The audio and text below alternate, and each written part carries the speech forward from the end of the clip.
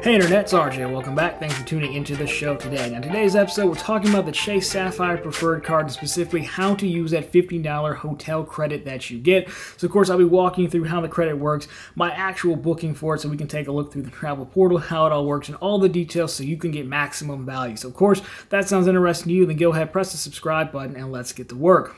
Now, when it comes to it, Chase Sapphire Preferred, one of the very popular travel cards. I myself picked one up maybe a month or two ago with one of the in-branch offers. So, I'll put the card on screen for you as a refresher, but you take a look at it. Again, it's got a $95 annual fee. So this $50 travel credit is specific for, booking through the Chase travel portal on hotels. And that becomes important because, again, we throw the term effective annual fee around quite a bit, but you can see if we can get maximum value, face value of $50 from this credit, then that is seriously going to help us justify that $95 annual fee for the Sapphire Preferred.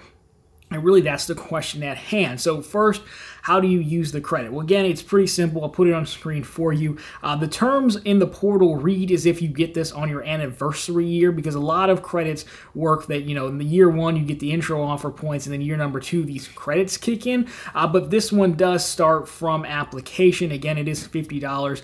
You do not have to use all $50 in one go, which is very nice. You do need to book through the Chase travel portal. It does need to be a hotel, and of course, you want to pay with the Sapphire Preferred card. If you do all of those things, then you should satisfy the requirements pretty easy. Also worth noting, when you go through the portal, you can get, on your ultimate reward points, you can still get the 1.25x back on your points when booking travel through the portal. And they do allow you to adjust how much you pay with a card versus how many points you use, as you'll see. So you could even pare this down to use points and then just get it to the actual $50 amount. Now, of course, you do have to pay at the time of checkout. You can't do like the pay later on property type deal. But again, this should be open to any property fine. So what are we booking specifically?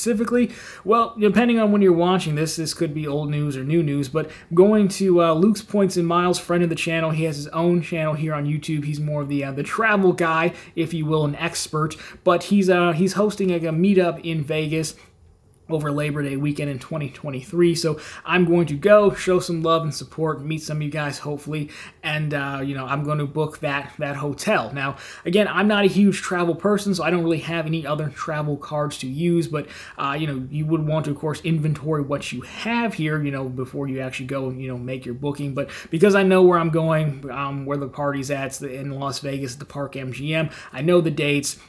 This is the only travel card I have. I want to use that travel credit. We can pretty much, our booking is going to be pretty easy. So again, we're just going to walk through it together through the travel portal. Then we'll come on the other end with some final thoughts. So let's go ahead and get over to the computer to get to work. All right, ladies and gentlemen, here we are. This is the Chase Ultimate Rewards portal. Now, to get to this screen, you log into Chase and you just select the card you want, and you can go to the redemptions option. It'll bring you here. But this is kind of like the home base page. Now, to check, your credit, you can go to card benefits right here on this drop down. This is basically where you do most of your navigation at. This sidebar will also pop out all your other credit cards if you want to switch cards. But again, we talked about this in the beginning, but you can just see, if you don't have to use the whole $50 in one go, which is actually really nice, and you can see when you have to use it by. So there's that if you want to check that. But to get to work here, travel, again, your navigation bar, you want to go to the travel icon there. This is going to fire us up to the Chase actual travel portal now that you're probably more used to. So we'll give that a second to load in.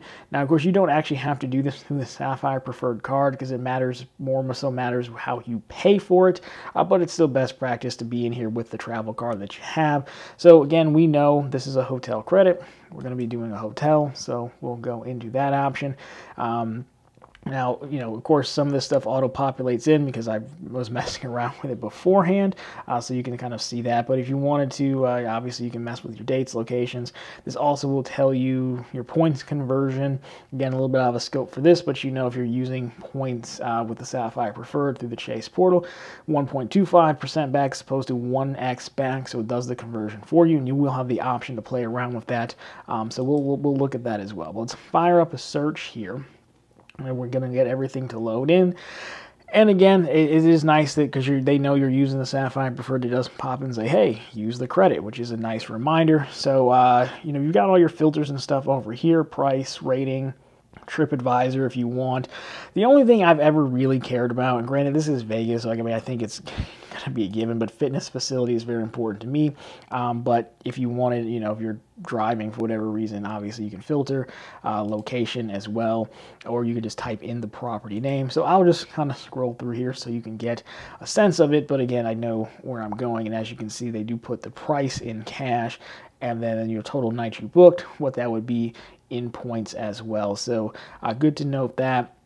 Now, funny story, most people are, staying at the Waldorf Astoria, but that's pretty pricey for me. If you've watched any of my other videos, I'm kind of a cheapskate when it comes to this stuff, especially if you're not hanging out at the hotel, which I don't really tend to do. So I don't want to stay there, especially because the festivities are actually at the Park MGM for this event. So for me, I don't really have a hardcore opinion or favorite hotel. So for me, like, why not just stay at the place where I need to be, and then I can go right downstairs and join the group. So you can see, you can kind of get the feeling for all of that, but it'd be much easier to just probably enter it in. Park MGM, there we go. So there we go, just like that, and you can see again price and stuff. So we go ahead and choose that one. It'll load in. And again, you can kind of see all the amenities. So if something is very important to you, you can kind of come through here and take a look. Now, they also have photos. Again, I only really ever look at 2 photos, if we're being honest, or I look for 1 set of photos. The room is fine. I only go there to sleep. It's not that big of a deal to me. Personally, it might be to you, but here we go. This is what I need. We can run, we can lift. Yes, I'm only going to be there for like a day, or like 1 day, like 1 workout, maybe 2 workouts technically, but we don't want our muscles to atrophy, do we? So that, for me, that's all I care about. You probably care about much more stuff.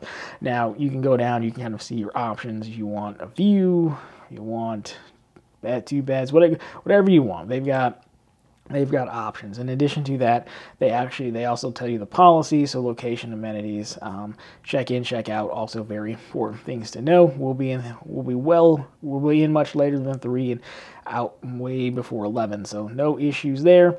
So for me, cheapest one, it's just me, so I don't need 2 pets, so we'll just go with the 1. Shoes room, same price, that's all I care about. So load that in there. And so here we go. Again, this is kind of like your checkout cart, so we can see the actual price.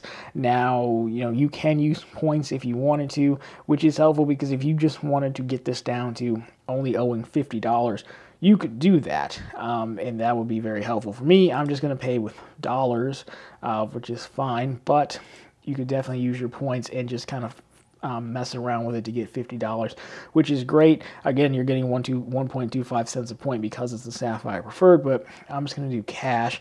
Now, there's one other thing you want to check here. So we have the price of $7.23, but we always want to go back to Hyatt, and we want to price this out booking directly just to make sure we're getting the actual price, and it's not because it costs more because it's a travel portal. So you can see it's breaking down the stays, and then you can actually go down here to these different fees, and you can see we actually have a little bit of a different price. You might be wondering why that is. Well, that's because of the resort fees right here of $88. So actually, if we pull up a handy calculator, I did the math already, but we'll clear it for you.